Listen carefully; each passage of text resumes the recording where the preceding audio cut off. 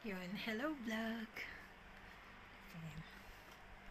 Ready na ako kasi today pupunta tayo sa Philippine Embassy.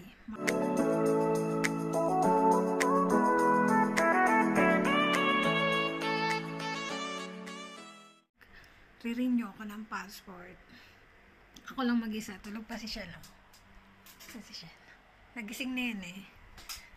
Natulog ulit kasi gutom si Papa. Today we have two appointment. Yung first, pupunta ako ng Philippine Embassy. And then second, si Chan vaccine polyclinic. So ngayon, ang appointment ko is 9 o'clock. Baka na lang ako mag-grab. Kasi nagtingin ako almost 1.5 hours yung ibabiyahe ko from here. Pag nag-grab ka, mga 15 minutes lang. So mag-grab na lang ako, pabalik na lang ako mag-MRT. So yun, OOTD for today, nakadress ako. Yan, dress. Tapos magra-rubber shoes na lang ako. And andito yung aking mga dala. So yan. Si Papa naghatid kay Adam. Wala pa siya. Pabalik na rin yun. 7:35 na. Ayun. Ang tagal ko ng hindi nakakapunta ng orchard. Ilang taon na rin. So yun ngayon. Baka kasi pag papasok dun sa embassy, hindi ko alam, kaya better mag-taxi na lang muna papunta ron. Tapos pa uwi. Hindi ko alam kung paano lumabas doon. Kung saan yung way papuntang Sakayan. Baka pag may taxi na padaan, magta-taxi na lang ako papuntang MRT, malapit doon. Tapos yun. Mag-MRT ako pa uwi. Sana pag maaga ako mamaya ng mga 12, makarating na ako dito. Baka diretso na ako sa school ni Adam, ako na rin magsundo. So yun, see you mamaya. Mag-vlog ako mamaya. So yun, waiting na lang ako. Baka ito na yun. Wait nga.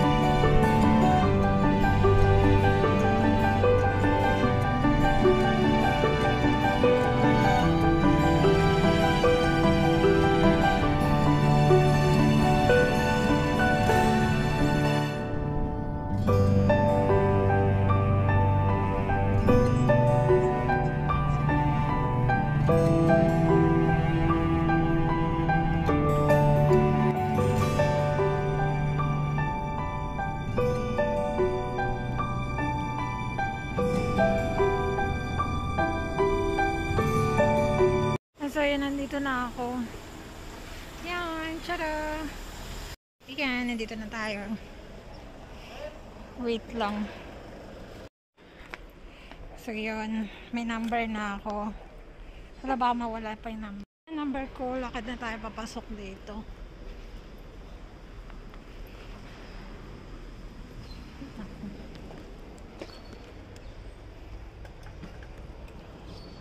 Ganito yung tsura na. Pila na lang tayo sa loob. Di ko alam. Ayun, tapos na ako. Umuulan. Hala. Paano to? Wait nga. So yun, nagtanong ako kung paano lumabas dito. Ito yung Philippine Embassy. Ayan. Gusto ko mag-explore. Kung magbabas pa raw yata. Magbabas. So lalakadin ko to straight palabas, plus may bus stop. Doon hahanapin ko yung papuntang malapit na MRT kung saan ako idadrop. Ayun. Natatawa ako kasi kinakabahan ako. Hindi naman sa kinakabahan, natatawa ako kasi yung earrings ko hindi ko napakahirap pa niyang tanggalin. Eh di yung ano na, nung pipicture na ako, sabi niya, ma'am, natanggal niyo na po yung earring o kaya necklace. Hindi nga ako nagsuot ng necklace. Pagtingin ko, nakasuot naman yung earrings ko na napakahirap tanggalin kasi naka-screw. Tapos yung nails ko pa, ang hirap-hirap. Yun. Ang tagal ko, siguro inabot ako ng 5 minutes sa pagtatanggal kasi ang hirap, tapos napakaliit pa ng stud. Ay, nahihiya tuloy ako. Sabi ko, ang tagal-tagal kong nakaupo, hindi ko pa tinanggal, hindi ko man lang naisip. Nawala sa isip ko. Maambon eh. Ngayon, lakad-lakad muna. Susundan ko yung babae. Kasi yung babae, naglalakad lang. Ang dami naglalakad. So yun, ito yung lalakarin ko. Tignan natin kung gaano kalayo. Early exercise na rin. Tcharan! Ayan yung paligid. Nasim Road pala to. Nasim Road. So yun, lakad tayo. Nandito pala ako sa Nasim Road. Makikita mo dyan yung mga building. Tanglin. Yung lugar. Nakarating na ako dito eh. Akala ko malapit lang siya sa Lucky Plaza. Hindi pala. Pero ang cute lang kasi ang daming lamok. Ang daming lamok eh. Ang daming green. Tabi-tabi po. Makikiraan po. So yun, na-reach ko na. Ito na yung tapos may nakita ako. So, seldom to. Cute lang. Kaya Nasim Road. So, tawag dito. Andun yung bus stop. So, may okay. Mga building. Sabi sa akin, mag-take daw ako ng bus papuntang Orchard. Kasi gusto ko mag-Lucky Plaza sana. Kaya lang malayo pa pala. Oh my God. Ang init. Ayun. Andito na ako sa Orchard Road. Bus stop. Tara. Ayan. Ayun.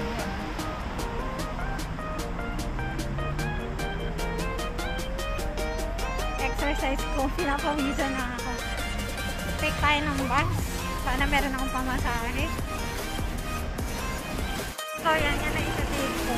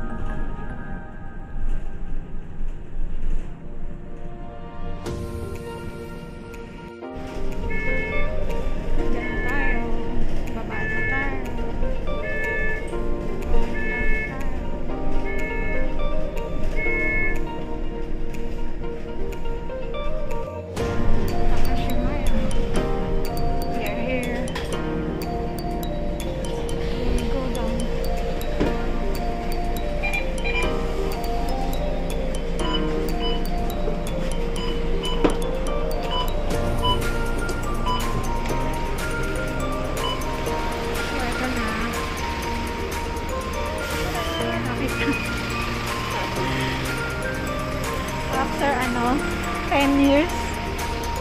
10 years ba? Sana muna tayo. Sana makapasok ako. Ayan. Meron dito. Saan ba tayo papasok? Wala. Nasyunga na. Hindi ko na alam kung saan ako dala. So ayan. Nandito na ako sa Lucky Plaza sa loob. Na-miss ko to. Na-miss ko siya. Tsara, walang tao. Eh, ninahanap ko yung yung bilihan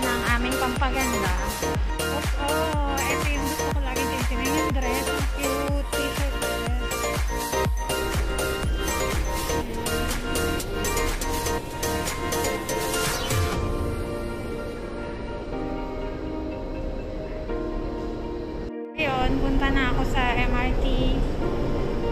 Pauwi na ako. Nagugutom na tuloy ako. Tayo sa tunnel. So yan. So order things. Punta muna tayo ng ayun. Mag-CCR ako.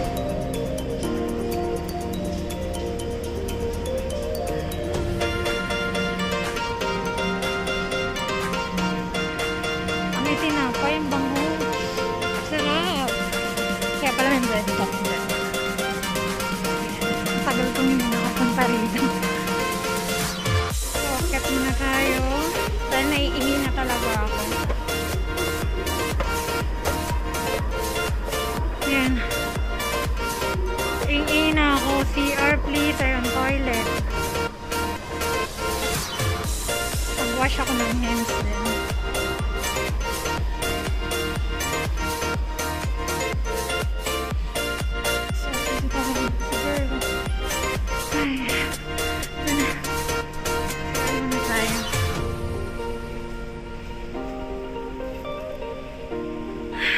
Guard. So yun, magtatapap tayo. Lagyan natin yung cash. And enter natin yung pera. Sinuwa niya pag hindi siya. Tapap.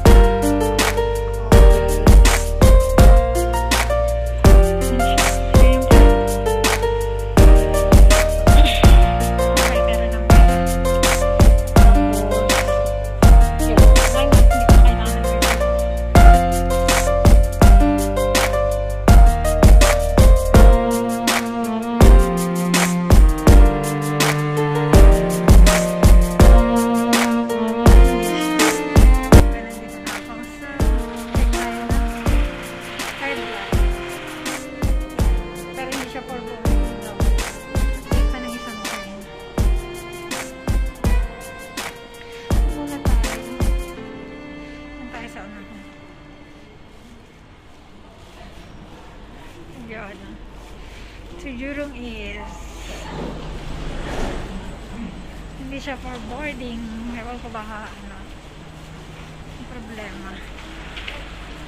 Bibila ako ng food doon sa lot 1 na. Ito na tayo. Maaga pa naman kaya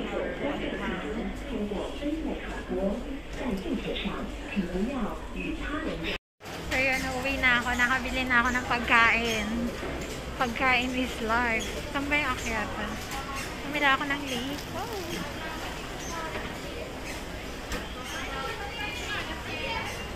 Hala, sige. Kami tao, uwi na ako. Namiss kay avocado. Ang tagal ko na hindi nakakaano ng avocado. Yan, avocado tayo ngayon. Ay, nagugutom na. Hi, baby siya, ready na? Bakuna ko po ngayon. Mamaya ba, ano to, tulog to pa uwi.